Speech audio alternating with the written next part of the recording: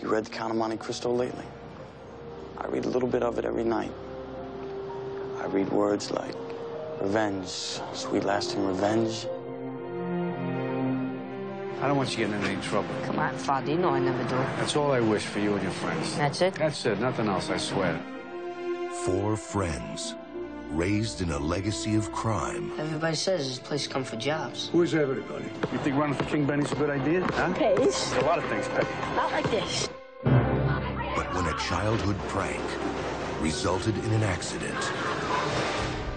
the court hereby sentences you to no less than 1 year at the Wilkinson Home for Boys. the punishment You gotta have rules and you gotta have discipline. was far more than they deserved. It's a lot of power to have over a boy, isn't it? I don't want anybody to know. So we might as well not even talk about it. The truth stays with us.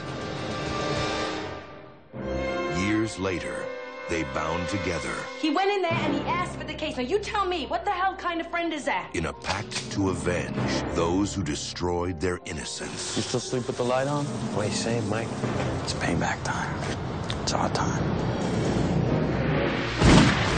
I don't think you know the meaning of rules. Rules! You understand? We need somebody to take the stand. So you figured if you had a priest, it would be perfect. Not just any priest.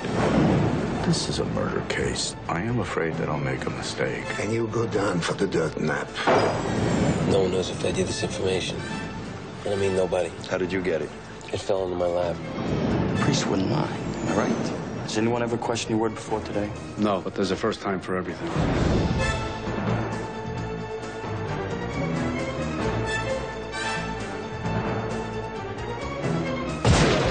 Sleepers, based on the controversial bestseller